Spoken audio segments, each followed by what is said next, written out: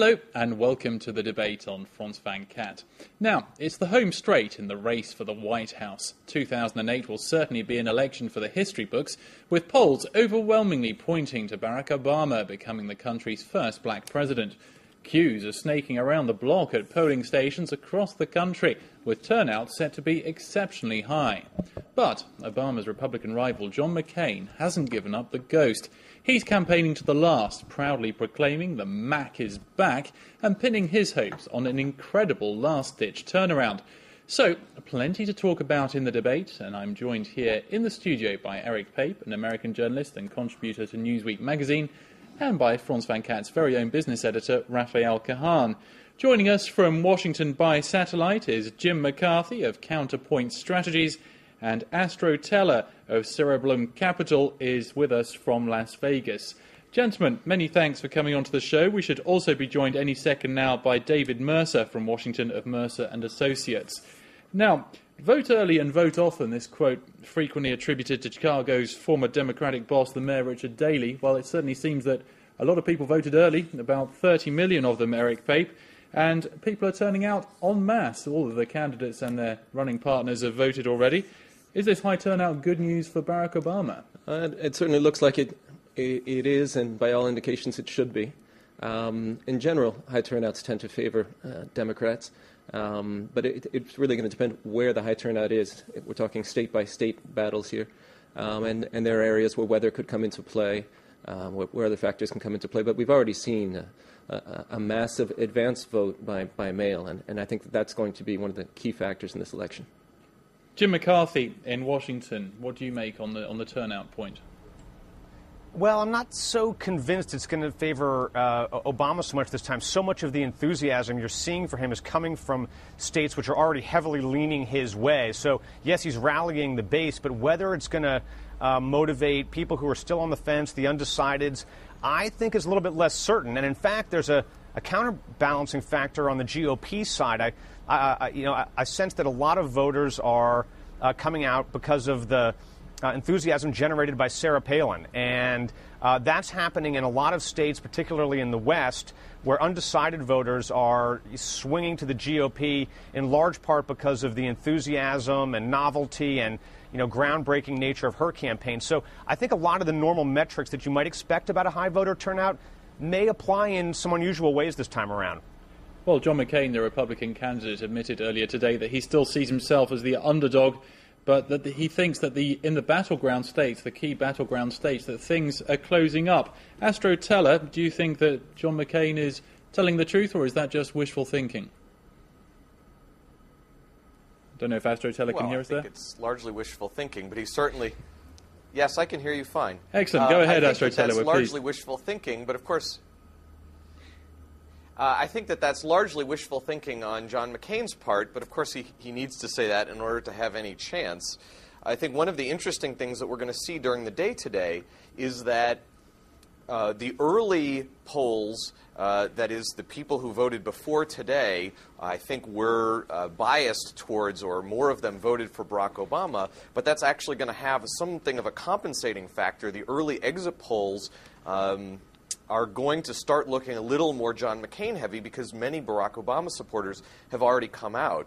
Between that and the fact that the pollsters were burned in the last two elections, getting, particularly Florida wrong last time for Kerry and then for Gore, actually in both cases, what we're going to see is that the media is going to be really quiet during the day today because they're not going to know how to interpret the exit polls. And I think that's going to keep John McCain in the sort of I might still be able to win camp pretty much until 6 or 7 o'clock tonight Eastern time.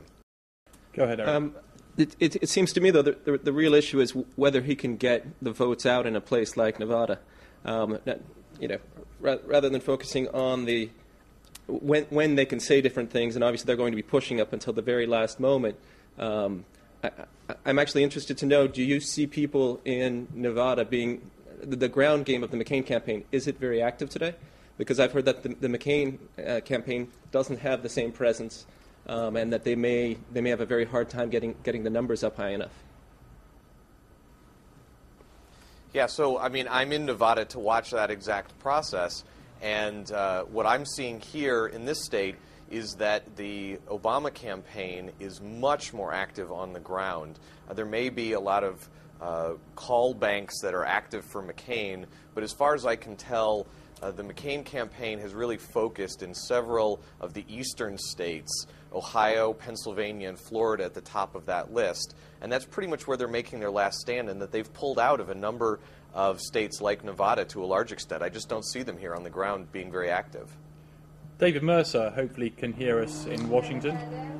And I can. Excellent news. Now, David Mercer, do you think John McCain can pull off this escapology act, if you will, this 11th hour comeback that he's pinning all of his hopes on? In my opinion, I don't think so. I think John McCain and the Republicans are in the fight to reduce the margin by which they lose.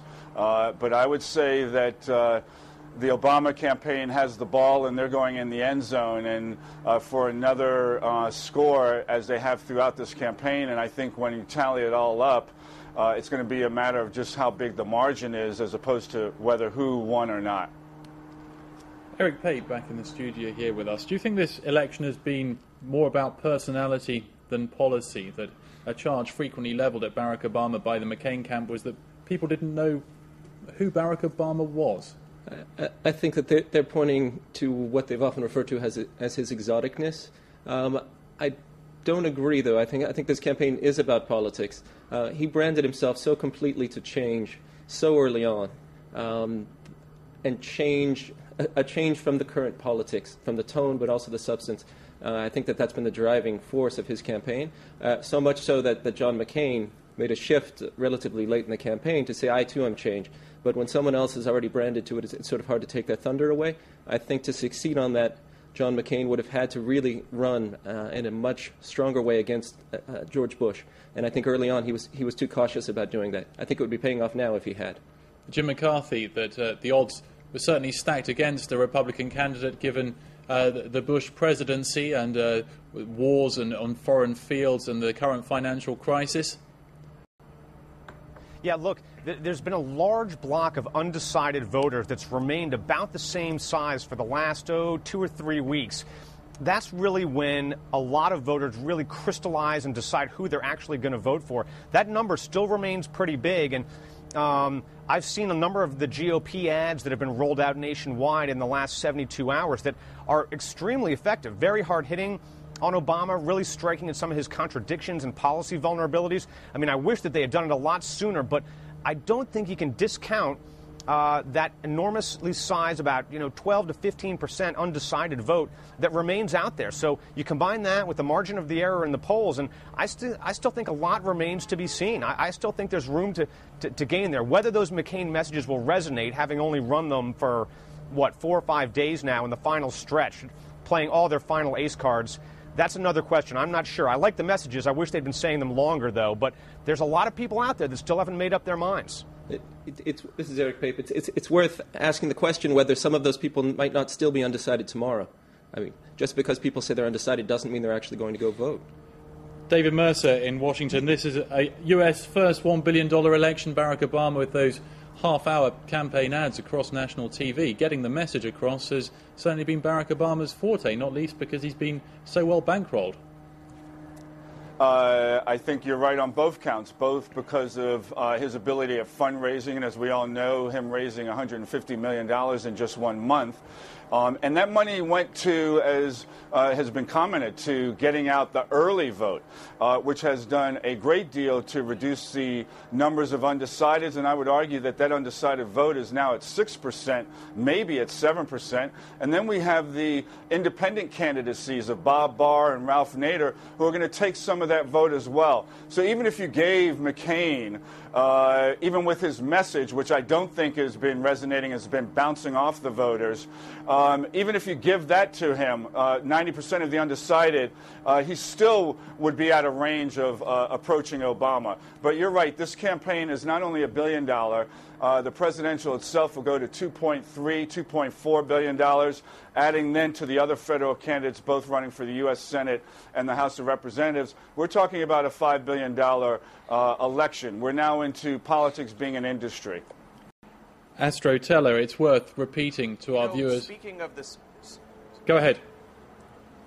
I'm sorry? So I just want to pick up on the mention just now of the Senate races.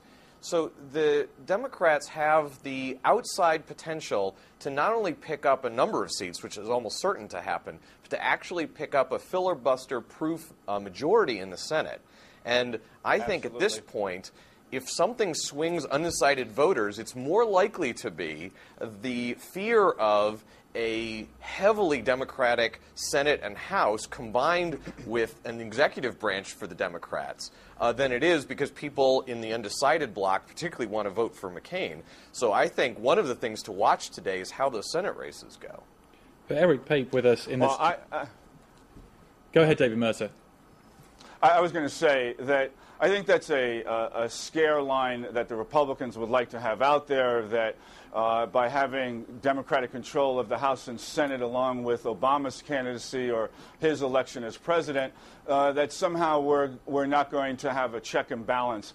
I don't think that's correct. I think that with the, if you look at the House races, they're going to be moderate members coming in. They're coming in out of Republican districts. If you look at Senate pickups, where we're trying to get into a filibuster-proof vote, they're going to be coming from red states.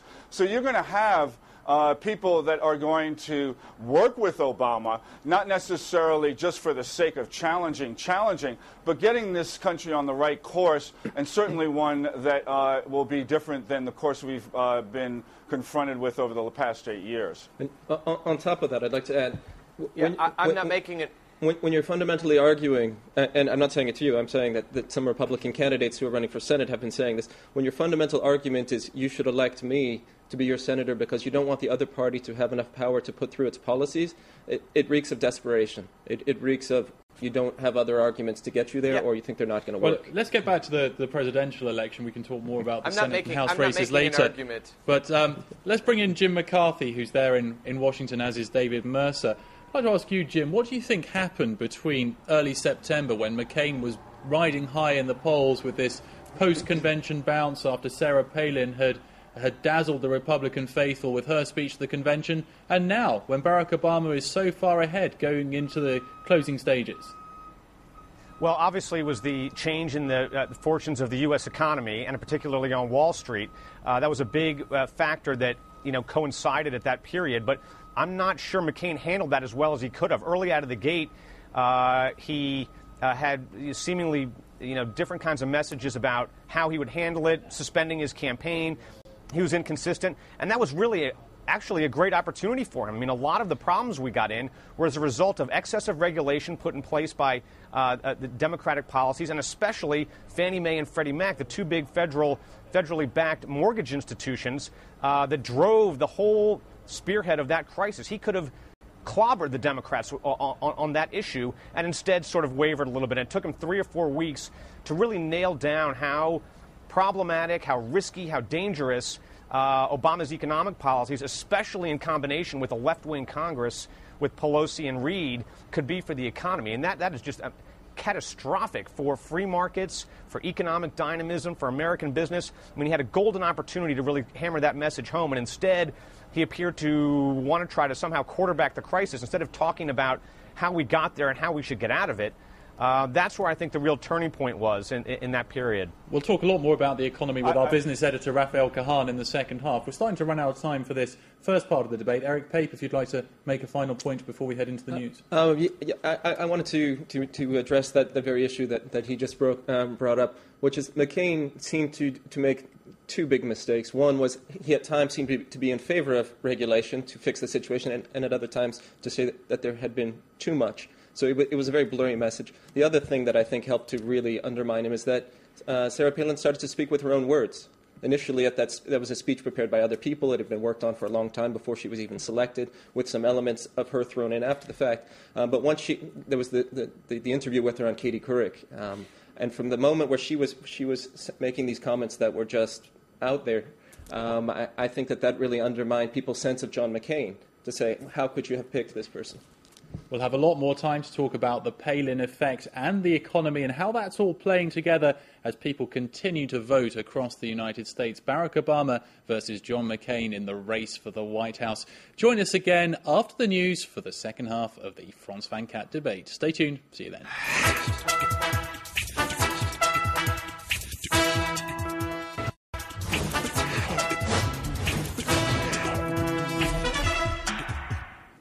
Hello and welcome back to the debate on France24. Just a few short hours now until we know the name of the president-elect, be it Barack Obama or John McCain. I'm pleased to say I'm still joined in the studio by Eric Pape, an American journalist and contributor to Newsweek magazine, and by France24's very own business editor, Raphael Kahan. And by satellite, we've got three guests for you this evening. David Mercer of Mercer & Associates from Washington. We have Jim McCarthy, also in Washington, of Counterpoint Strategies, and Astro Teller of Cerebellum Capital, who joins us from Las Vegas. This second half of the debate, we're going to start with Raphael Kahan, our business editor here at France24. Now, in recent weeks, the McCain camp has really focused in on this idea, the attacks on Barack Obama, he's a socialist, that he wants to share the wealth. But Obama joked that, well, he once shared his toys in kindergarten. Raphael Kahan, is Barack Obama a socialist? Well, if repealing the Bush tax cuts for taxpayers earning $250,000 and more every year makes you a socialist, well, I mean, you would find many socialists among politicians, and not only in Europe.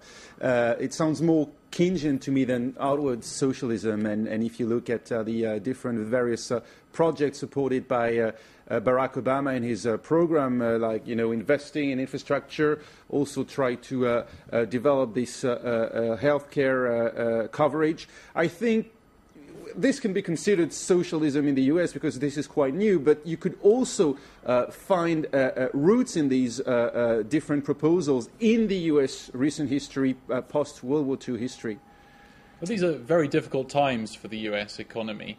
Who do you feel is better placed to get the American economy growing again, John McCain or Barack Obama?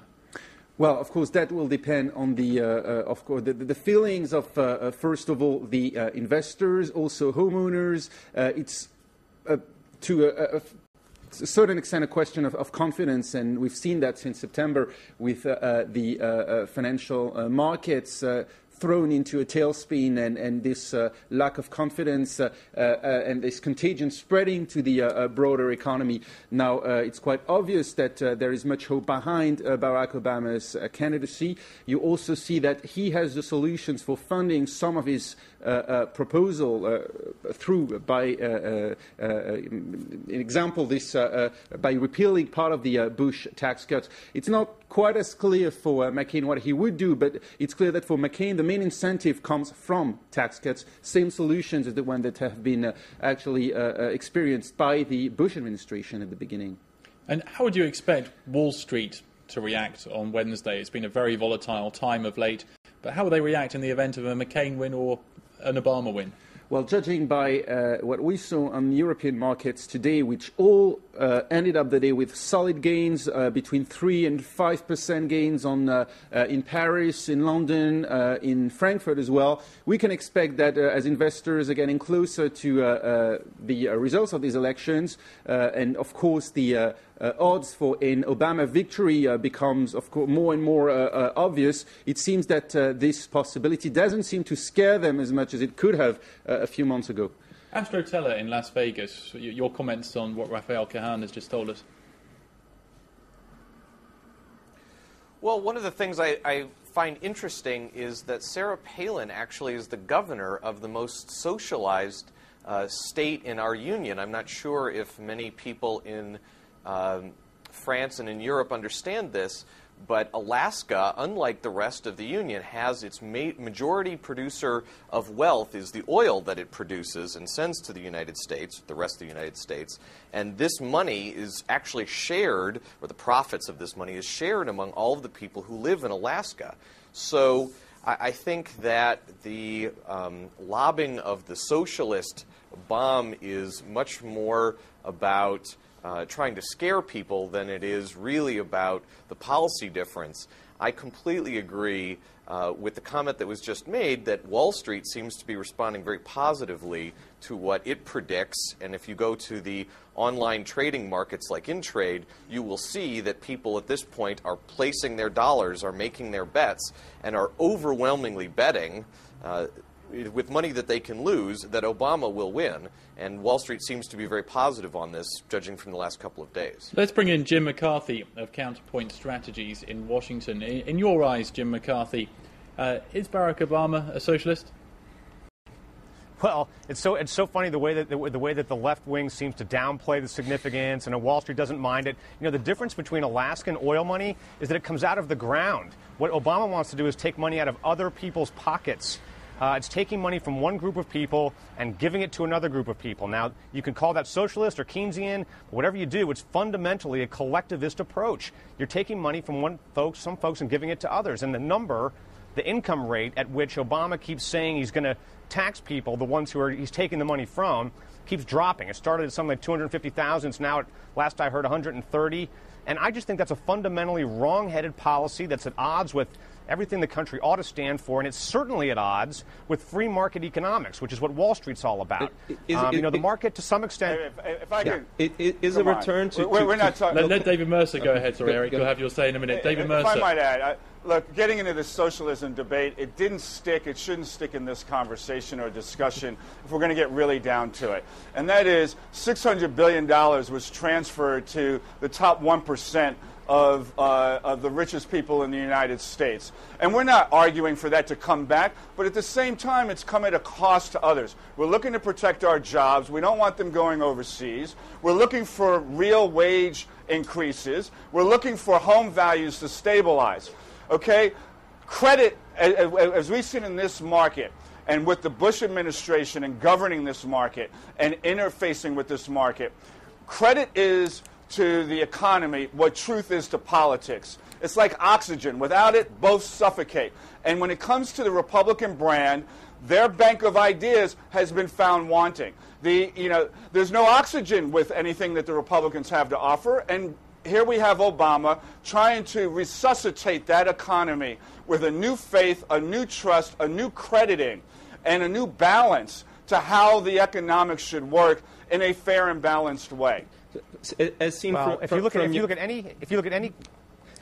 any company in the Fortune 500 over the last 8 years, it has grown markedly in market cap. Okay, we had a credit crisis over the last year. And yes, where are their jobs? But their jobs are overseas. They're in China. They're in India. They're in Pakistan. They're not here. And we need to keep our purchasing power. You can't do that if you don't have jobs. Jim, go ahead. The unemployment rate in this country has remained at near 4%, about the optimal level for a free market economy for the last 8 years. And all those companies, which are owned by shareholders, ordinary Americans with 401ks, are doing much better. Rafael Kahan, our business editor, wants to get a word in here, so we'll let him go. That was actually before the past 8 years. It happened during the Clinton years, the Clinton administration. That's correct.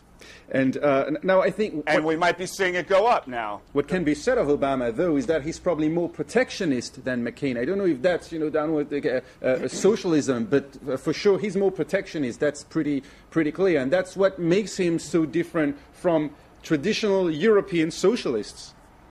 Well, I think it's pretty clear. Eric Pace with in Paris have a word. I think that you are going to see some caution when he becomes president, though, because nobody wants to become president in this economic crisis and act as the U.S. president did during the Great Depression. So my guess is that you're saying one thing during the campaign, and then he's going to find some middle ground. I can't see how he could take actions that would be pure protectionist and cause greater tightening of exchange around the world. I think he might be more reluctant to sign. The Great Depression is a great example. Whatever you want to call it. We can't all speak at once. Jim McCarthy, you have your say now. Yeah, look, the Depression's a great example. When FDR came in, he advocated a lot of the same kinds of infrastructure projects and Social Security and Medicare, the big redistribution economic policies that you guys are advocating. And what happened? It delayed that Depression and made our economic stagnation last for 7 or 8 more years. With economic dynamism, free market capitalism, we could be out of this crisis within 6 to 12 months. And that's the big difference between GOP, free market dynamism, and whatever you want to call your left-wing approach, socialism or Keynesian, and label that's it why what you these, want. that's it's why anti-business. And the labels don't work. You're absolutely right. And let me just point out, we got out of the Depression through FDR, one. Secondly, during the Clinton era, every number and indicator that should be up was up. Whether it was surpluses, now down, and we're into deficits. Whether it was unemployment, down during the Clinton years. Whatever numbers needed to be up, they were up. Call it what you want, okay? And in the campaign, he was the liberal coming out of the South trying to be a moderate. It doesn't matter. What we know is that the numbers that were supposed to be up were up. The numbers that were supposed to be down, down.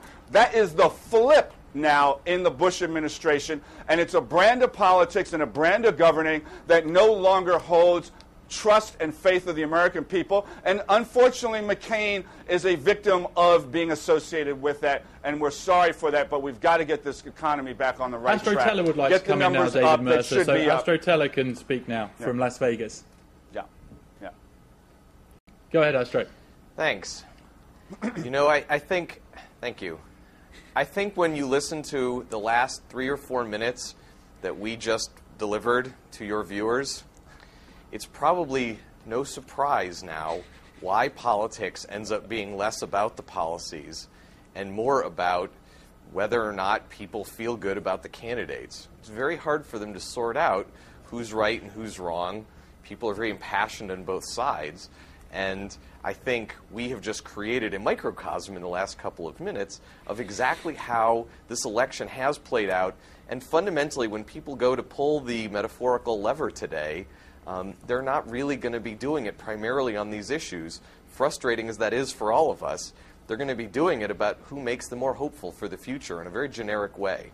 And I think we just sort of demonstrated And hopeful that for a better last couple of economy minutes. as we had in the 90s. Let's move on a little bit from the economy now. Eric Pape with me here in the studio in Paris. Just what sort of magnitude would an Obama victory have, given that it's only 43 years since the Voting Rights Act? The idea that a 47-year-old African-American man, he's young, he's dynamic, he's cool, and part of this is what has seduced the press. There's a very fresh story. As he pointed out before, he doesn't look like other people on American money. I'm sorry, people who are on American money, because he's not on it yet. Obviously, the impact in America will be enormous, speaking symbolically, if he should win later today. But I think also of great interest is the impact that it will have around the world. When people look at the United States and see a country where in the space of 5 decades you can have this epic transformation, it's going to make them look at America in a very different light, and it's going to make them look at their own governments in many cases in a very different light. Here in France, it's currently almost unimaginable for a child of a minority who's not from Europe to become president. Very difficult to imagine. Similar in Germany, in Spain, in Italy. Very difficult to imagine even in the UK at this point. It will become possible. So the global impact of that, I think, is potentially tremendous. That's just speaking of symbolism. It's not talking about policy in any way. Jim McCarthy in Washington, your views? Well, I'm similarly enthused about the way that Palin's gone about her campaign. She's really represented a new kind of muscular, independent, spirited brand of American feminism. And I think that's really given a huge light of optimism and enthusiasm for conservatives. But one thing I do hope emerges from this, if Obama should win, is that Americans can try to put this corrosive identity politics behind us. I mean, so much of Democratic politics over the last 25, 30 years has been surrounded by a laundry list of grievances and accusations and grudges held, and that's really been one of the most depressing and friction-causing elements of our political discourse. And so I hope to some extent we can try to put that behind us. In the way we did, for example, when JFK became the first first Catholic president of the country, a lot of the Irish Catholic identity politics of previous years began to recede. So I'm hoping that may usher in a new era in that sense where we're all Americans. Well, I think that a lot of people in the United States would be glad to move on. But it will take people, different types of people becoming leaders in the country. David Mercer, a very quick final word from you. We're running out of time.